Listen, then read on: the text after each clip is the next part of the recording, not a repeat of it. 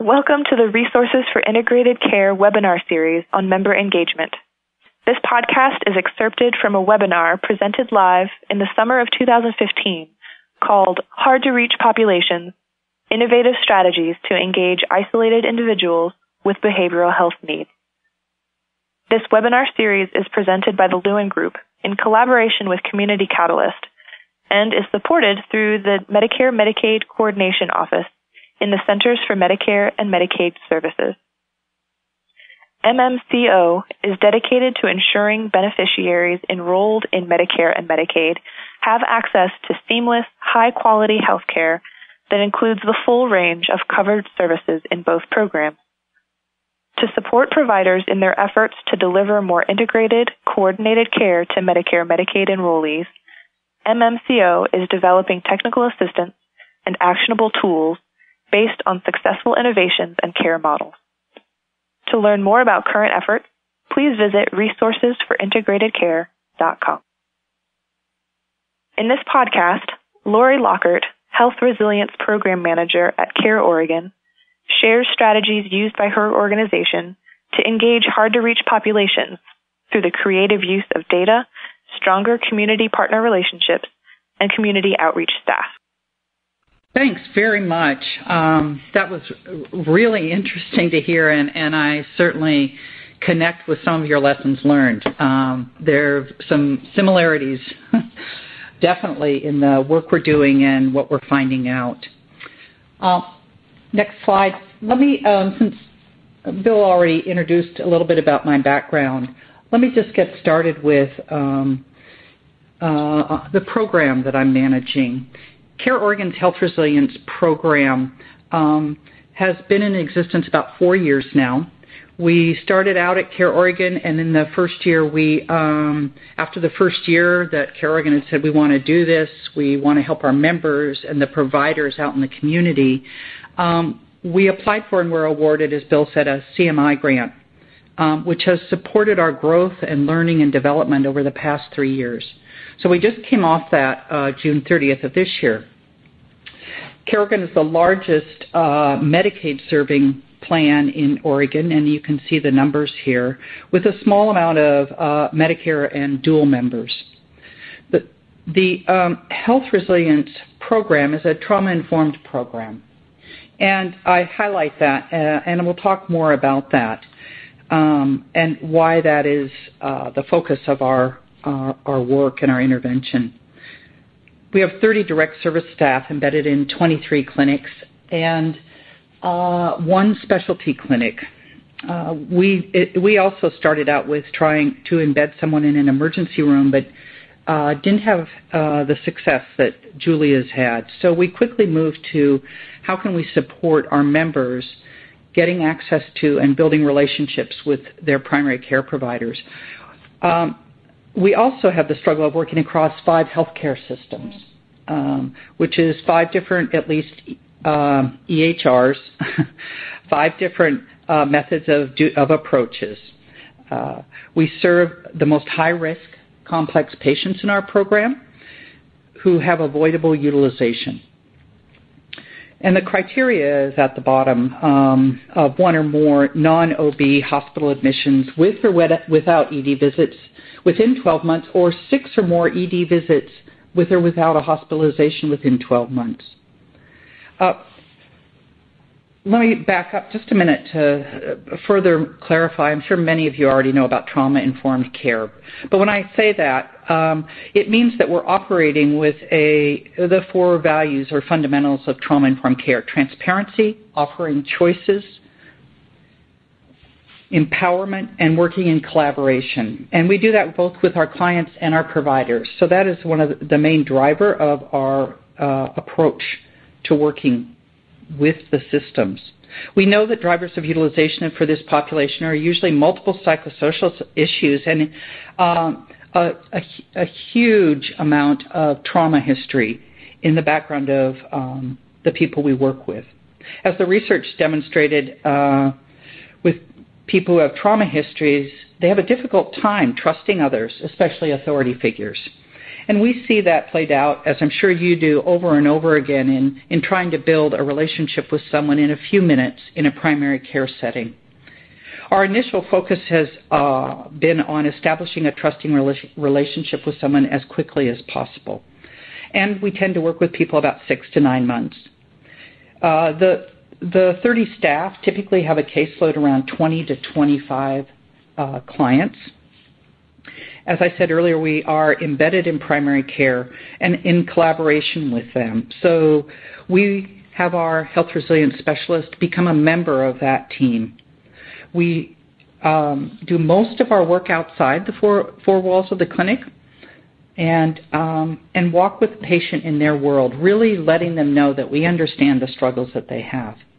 We can then bring that information back to the clinic, and it has really helped providers get a much deeper understanding of why their treatment plans aren't working and where the gaps are, because most of these members do not feel comfortable talking about deficit skills that they don't have. They don't understand English. They don't understand the treatment plan. They don't understand their medications. We work with adults, and we based our utilization criteria on CareOregon's members. Every community has a different profile, and so we're specifically looking at our members. And what we found was that most of these members with high utilization that are not getting the care they need have at least 2 or more chronic medical conditions, as well as mental health and addiction issues, as Julie said. We saw almost immediately the need for a triage coordinator. When I talk about case finding, I'll talk more about that. We hired our staff for their engagement skills. They're good at building trust and engaging people. We found early on they were not so good at doing case finding. So we shifted gears and hired people who were very good at sifting through daily ED and inpatient reports that come to CareOregon, and then finding referrals for our staff and getting it out to them. Next slide, please. The next slide shows you just a current snapshot of the number of people we've served since the beginning of the program. The CMI grant required us, as I said, to focus predominantly on the Medicaid population with some duals that we were helping. When the grant ended June 30th of this year, we were able to now ramp up our focus on our dual members, which were in just as much need and had just as many psychosocial barriers as our Medicaid members. Approximately, as you note here, 2/3 of those that we encounter and outreach to, and outreach meaning we see that you're having problems. We see that in our ED, and we know you've been going to the hospital. What can we do to help you? So it's a voluntary program. We invite people, and if they want our help, we join with them and start with them where they're at around addressing what they perceive are the health problems that they're having. Next slide, please. The strategies for finding members. We use multiple case-finding strategies. We use utilization and the criteria that I have on the first slide. We also look at the medical, a deeper dive in talking with the doctor about what's going on medically with this person. So we look at the utilization from claims data and have an eye for, wow, why are they going? This doesn't make sense. They've been to the ED 3 times for falls. Something's going on there. They were admitted to the hospital for their diabetes out of control or their COPD out of control, and they keep going back in for that. Those are things that alert us, like detective work. Something's wrong here. We then have the health resilience specialist, in talking with the doctor, say, let me meet with the person. Let me ask them if they want some help. And then we're able to get into a deeper dive and hear about what the client needs and what they see the problem is with taking care of their health. When we go into a clinic, at each clinic we do a case finding just through the claims data utilization. And then we sit down with a list of names of clients and meet with the doctors in the clinic and talk about what they see as the problem. We work closely with the leadership of the clinic, and that is what really helps give our health resilience specialists the leverage they need and the boundaries around their work to target the highest utilizers and the population the clinic's having the most difficult time getting hold of. We also have the triage coordinators looking at the daily ED reports and giving our staff daily referrals when they see people utilizing or admitted to the hospital, utilizing the ED. That has been much more helpful to our staff, the more real-time referral source for them. And finally, once the clinic is understanding the high-risk population management approach, they start becoming the natural providers in the clinic. They're the ones who see what's happening with their patients. They're curious. And so maybe they aren't at that target criteria, but they see them ramping up. And that's very important for us to see and address before the patients become the high utilizers. We also have one of our supervisors and one of our triage coordinators visiting 2 shelters where we know homeless members are repeatedly discharged to and from the hospital.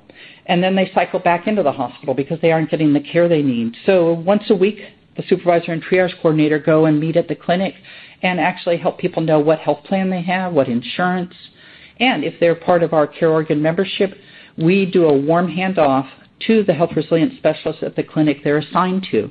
So we make sure they don't get lost. We don't just give them a piece of paper. There's an outreach effort made to hold someone's hand, per se, and help them get into the clinic. We finally have the POP Intel registry, which is not so much a referral, although it does act as a referral mechanism for us. The registry was developed during the grant, and we saw it as critical to our track each case, each health resilience specialist tracking their clients by a list. It was also a place to document critical details about the life of the patients, whether it's the ever-changing cell phones, it's where they hang out when they're homeless.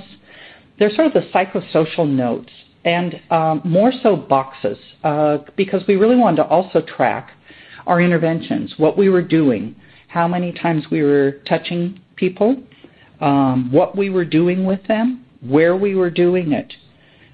So this is a holder of information that does not necessarily have the same place in all the different EHRs that our staff use at the different hospital clinic, the different systems of care that they're located in.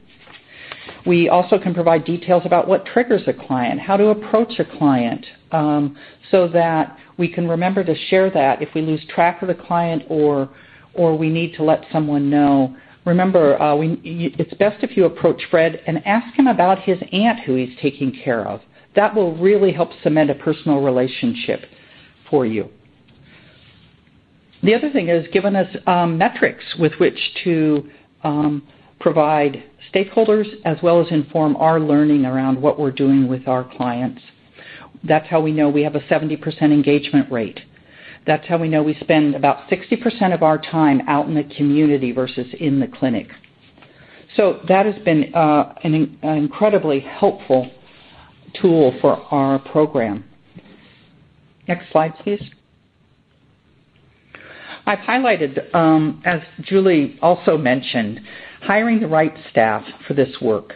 Our intervention is really about hiring trauma-informed staff who understand how people behave with trauma histories, because what we see is that so many of this high-risk population are either getting fired from their primary care clinic, are not going or go once, or aren't telling their providers what's really going on with them. So we feel that being able to recognize those symptoms and help both the provider and the client have a safer visit and be supported in sharing information has been a critical tool for us in our engagement rate. This isn't about simply making contact with patients, but helping them establish and build a trust with the primary care provider and that team at their clinic. The other thing is we have time to build a relationship. We do not go in and do an intense intake. It's about doing a lot of listening at first. Our staff are primarily master's level in psychology or social work, And although they're trained as therapists, they do not do therapy with the patients. They use their therapeutic skills to empower and motivate people to change, to build trust, to be able to give feedback and support to the clients who have many, many skill deficits, as we all know.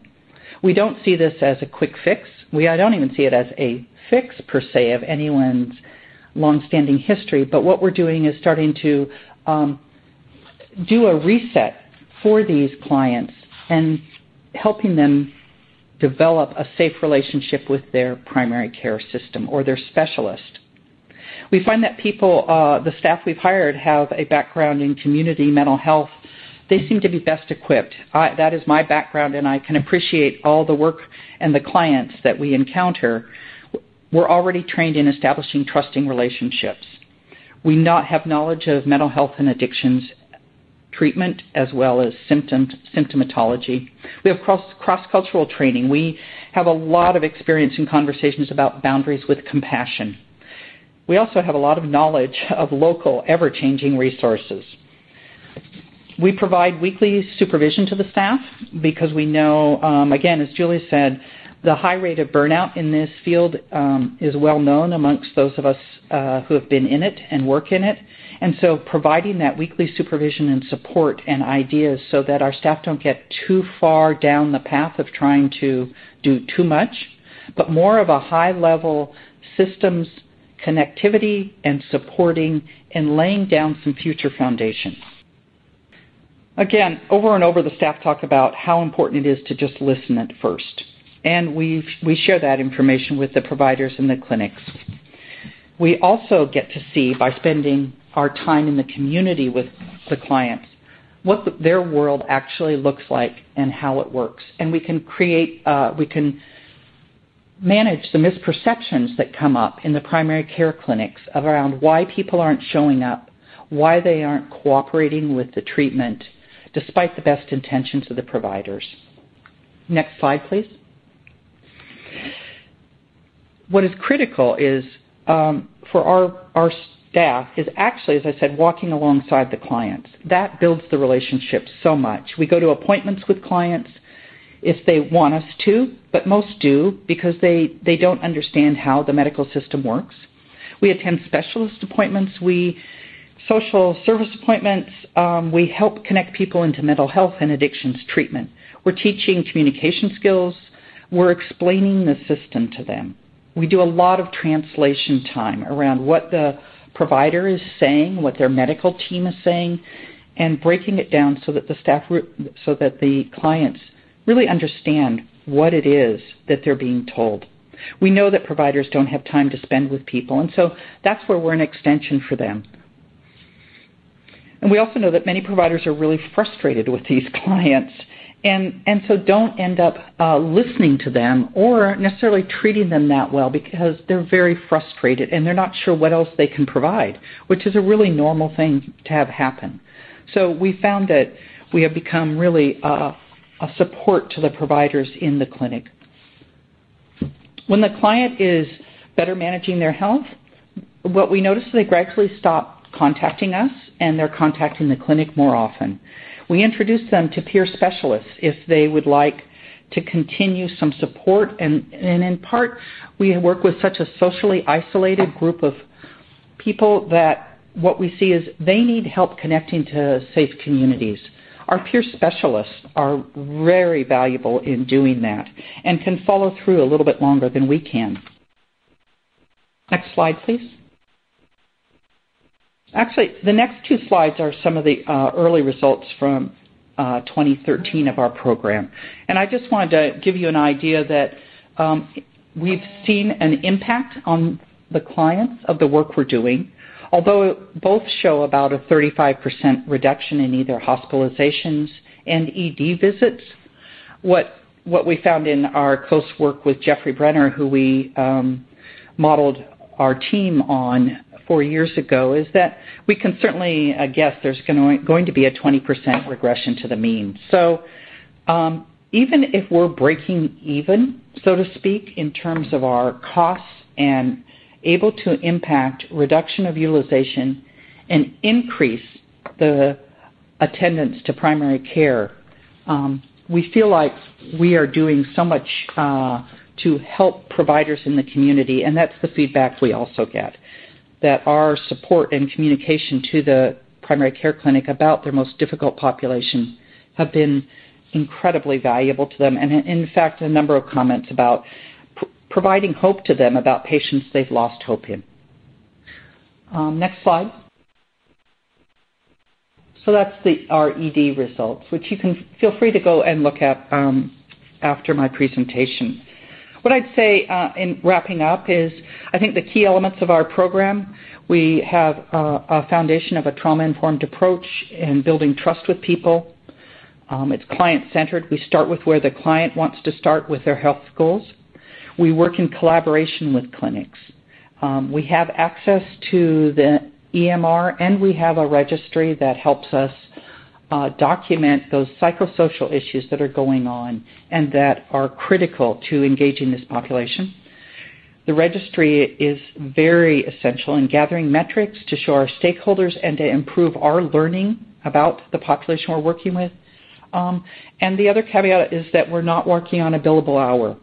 Working on a billable hour, as I think we can all agree, does not allow for us building a trusting relationship. So we have time to do this and go at the pace of the client instead of expecting the client to go at our pace. Next slide. These are a couple of videos I have on here that can tell you a little bit more about our program, and feel free to contact me or ask questions. For more information about this webinar series and other resources, including videos and podcasts, please visit resourcesforintegratedcare.com and follow us on Twitter at integrate_care.